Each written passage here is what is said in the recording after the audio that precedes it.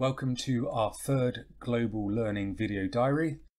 In today's workshop, we focused on the idea that global issues are typically about the relationship between poorer and richer countries.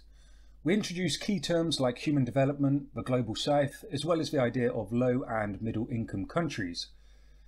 We then focused our children towards the significance of Africa through exploring different maps, starting with the Mercator projection, then moving on to the Equal Earth map projection.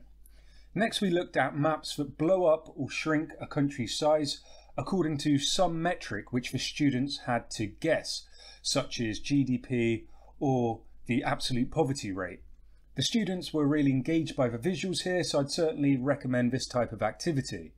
Then students got to flex their geography knowledge, sorting countries into those that they thought were the most or least developed. The main activity was a sliding scale on which students placed cut-out boxes of examples of particular issues. They had to decide if the examples counted as a local issue or a global issue or somewhere in between. Bearing in mind our definition of a global issue here is one that impacts on developing countries. This prompted lots of class debate, especially around the examples that lay somewhere in the middle. This is going to be our final session before the outward journey to Ghana for the Zero Hunger Project, so I guess I will see you then.